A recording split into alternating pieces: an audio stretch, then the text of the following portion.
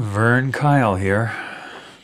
When you are operating other equipment or tandem axle truck, the differential lock switch may gather dust, but not with a grater. In some cases, you can't make the cut unless it's on, and you can't steer the machine unless it's off. Whether you are doing snow removal or building streets, the Dif Lock switch is going to be logged into your muscle memory. In this video, I'm going to talk about ways to operate a grater and let it live another day. Other heavy equipment can be pretty resilient, but there are ways that you can operate a grater that will definitely do it in. Dif Lock on, Dif Lock off. You may use the Dif Lock 100 times a day, off and on. I know I do. And it's important to turn it on and off at a certain point. Don't, for example, okay, the differential lock is on right now.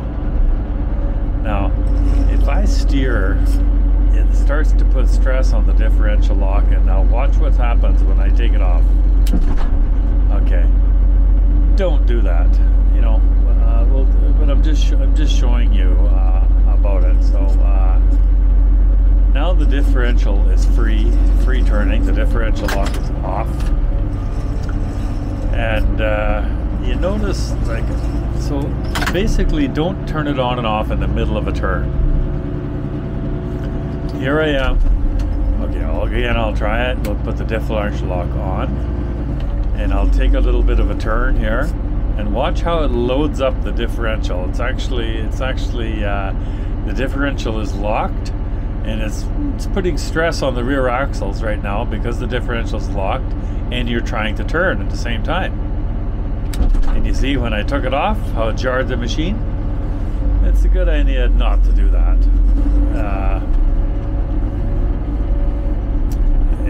You know, it's a good idea to take your differential lock off, switch it off when your axles are basically free of stress. The stress has relieved out of them. I'll show it to you again. Okay, the differential lock is on. Now the axle is stressed out right now because I'm trying to turn on good traction, and it's so there'll be a lot of stress on the axle right now trying to hold the differential lock. But now if I just let the grater relax and let it come back a little bit and then turn it off, it's good, you see? But if I turned it off in the middle of the turn, now it's torqued up again. But if I just let it rest and let it go back, it's fine. So that's all you gotta do to, it's important to know how to operate that differential lock properly and not to, you could break your axles if you don't,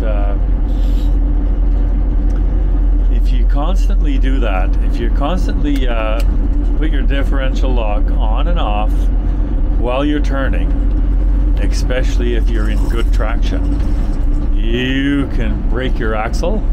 It can screw up your differential. It's not a good thing to do, especially if you do it all the time. You're going to pay for it. You're going to screw up your differential. The differential lock on these things, it's pretty sturdy, but you got to be careful about it. Another thing I'm going to mention about the differential lock is it's actually a clutch pack. I have overhauled mine, so I know what it's like because I've literally had mine apart. So it's a wet clutch pack. It's about a 9-inch clutch pack, and it's inside the differential, and it's pretty sturdy. So in this photo you can see that clutch pack. When the diff is locked, there is hydraulic pressure on those clutch discs. When it is unlocked, the pressure is released. Take note of where I have labeled the crown gear. You will see it in the next photo. For people that are familiar with mechanics, you will know exactly what you are looking at here. And if you're not interested in mechanics, at least you will know what's going on inside the machine when you hit that switch. This is from my 14H, but differentials haven't changed much in 50 years. So if you are using an M series grater, it will be very similar. You see where I have labeled the crown gear in this photo. The differential lock clutch pack is located just behind it, and it is linked to the axles. Of course, when the differential is installed, all of these components are submerged in oil. Another interesting thing about these differential locks in a cat grater is they're normally on. And that means that if you lose power, if you turn off your master switch, the differential lock is always on.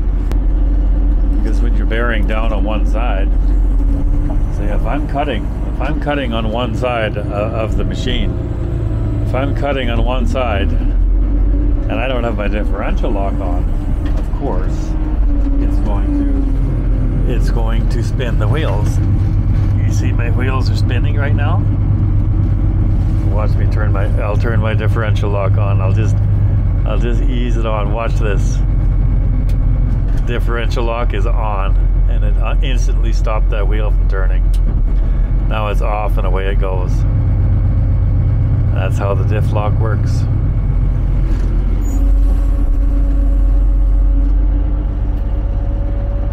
Anyway, I want to talk about diff lock. Another thing I wanted to talk about regarding things not to do with the grater, or else you'll eventually wreck the grater, is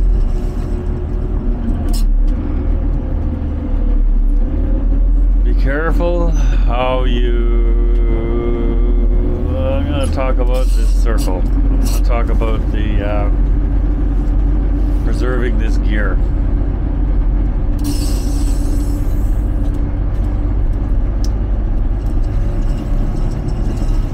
If you mess around with a circle gear too much, you will break that gear. And I've broken them before. I've replaced them. I've had it apart. And I'm going to talk about it right now. Watch this. If I stick my blade out quite a ways, it's going to open my door so we can see it better. Now watch this.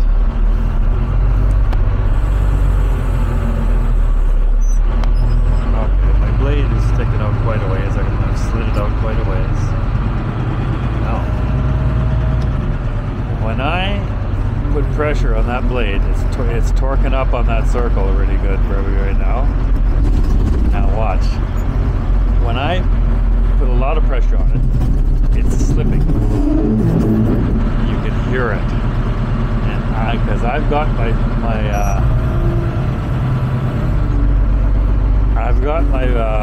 clutch set so that it does slip.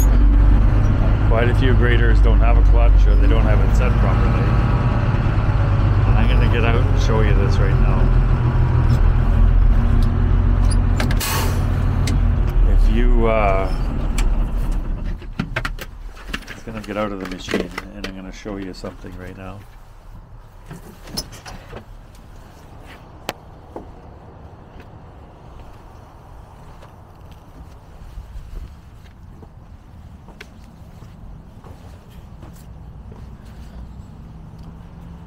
Here is the circle drive. Right there. Now, underneath here, underneath this cover, there's a couple gears. They're made out of aluminum. And if you put too much torque on them, or you start messing around with those gears too much, you will break these gears. And under here is a clutch. It's a slip clutch. It's also a little wet pack. It's only about a 4-incher, 5-incher, but you take these 4 bolts out and there's a clutch pack underneath there. And you can set that clutch.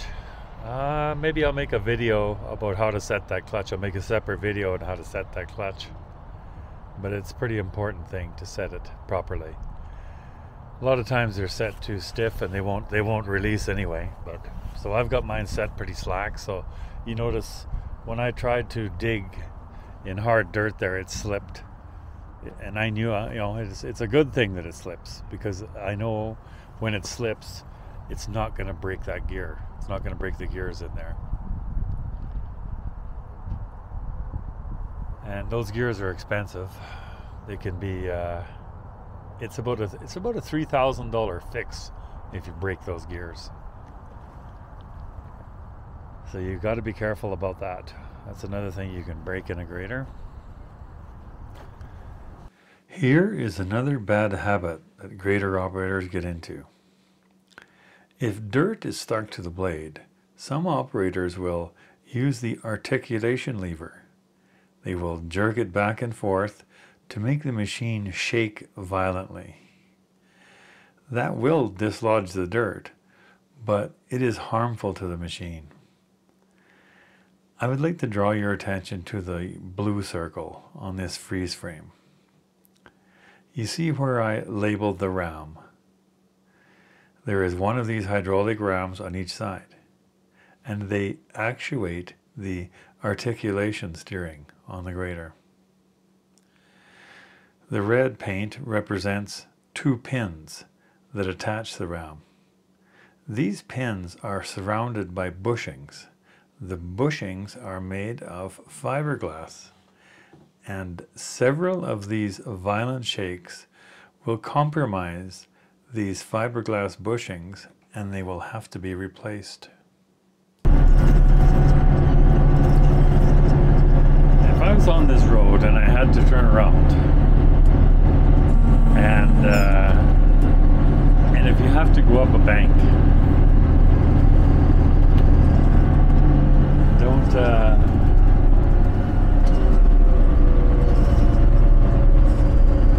don't approach a straight up and down bank. Now here, this is about like a 20 or 30 centimeter bank.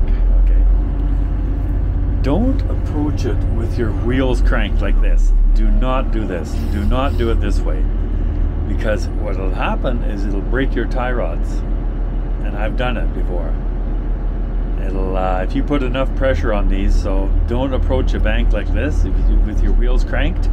Always approach it like this, with your wheels straight. Then you got no problem. You can come up the bank and come up the bank with your other wheel, and your tie rods will be fine. But if you approach it with your wheels cranked sideways like that, you'll break your tie rods. So don't do it. You gotta approach a little bank like that with your wheels straight, not cranked over like this. You do it like that, you're gonna break your tie rods. Straighten them, and then you can go over the bank. So that's another thing to avoid. To create these videos, I am using footage that I shot on the job site last summer. If you find these videos helpful or interesting, please like and subscribe.